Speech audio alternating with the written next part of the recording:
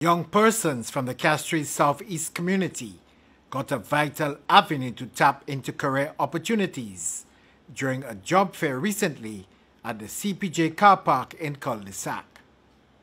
A number of business establishments participated in the job fair, recruiting and offering career guidance to those who turned up. We at the National Skills Development Center, we're always excited to participate in any event or activity that actually allows our youth to go forward and allows them to make progress in life.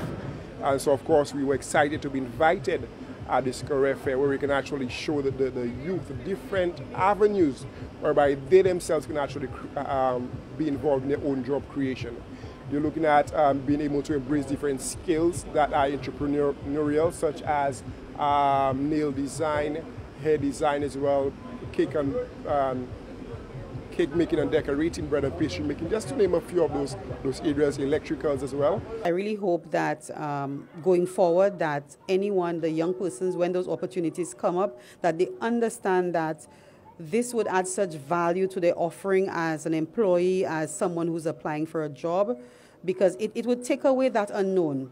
You would now have a better idea of what to expect. When I first started working, I did not have that opportunity to know what was expected.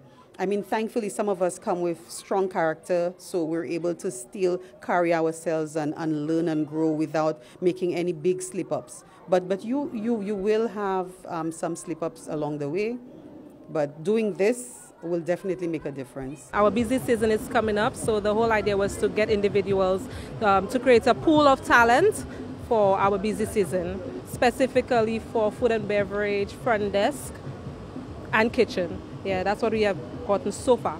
We're not targeting age groups specifically. We're giving everybody an opportunity to apply. So whatever they're interested in, we have them fill out the applications, and then later on we will do an interview at the resort with them. Youth worker attached to the Ministry of Youth Development and Sports, Nathan Hutchinson, targets youth in Castries Southeast and parts of Castries South. As coordinator of the job fair, her intention was to bring employers to the youth of those communities.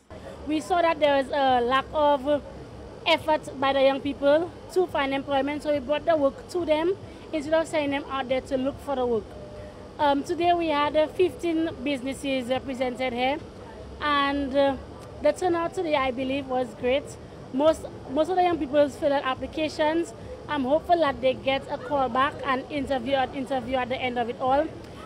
From my count, I saw maybe over 100 or 150 people passing through throughout the day. There was never a big crowd, but there was a constant flow of people coming in and going out.